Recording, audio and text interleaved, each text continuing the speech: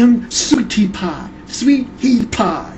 And don't get yourself twisted, this is still the DVD Movie Buffer page, but you need to understand, sometimes DVD Movie Buffer needs a vacation, and even he needs a break and rest time also. So while he's on vacation, I'll be taking over this page with a couple of video blogs that you might be seeing me in, but don't worry, you DVD Movie Buffer fans, friends, subscribers, or watchers.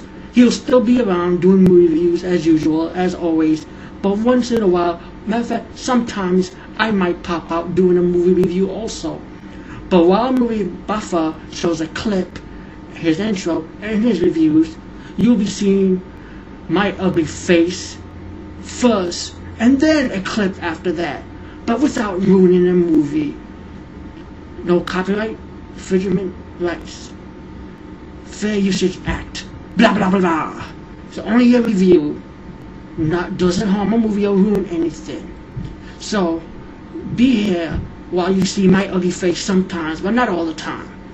So my name is Sweetie Pie, and let me introduce myself. I like movies also, but I like the real stupid movies.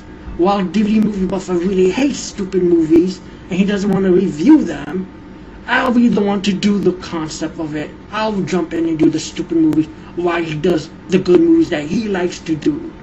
So anyway, the movie I'll be showing in a review after this is called The Magic Serpent.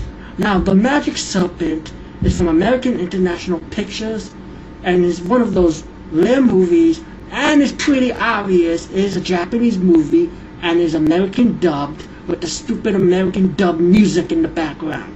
Now, I don't know the Japanese translation of this movie, but if you people know, please comment on this page. Thank you. Now, what this movie is about this prince. These invaders invade the kingdom, killed his parents, and the people who are faithful to the prince. Take the prince away from the castle while it was being destroyed. Then, when the prince grew up, he is trained by a master in martial arts skills and ninjutsu.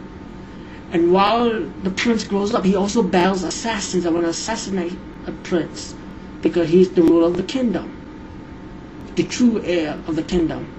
Meanwhile, the prince's master, who taught him martial arts, died. So now he has to take revenge for his master and take revenge on his parents' death. Meanwhile, he meets a girl, and they fight ninjas and shit like that. To fast forward the story, that's what the movie is about. As for the special effects, well, the movie has to be done in the 60s, like the late 60s, so you expect the special effects that you know of.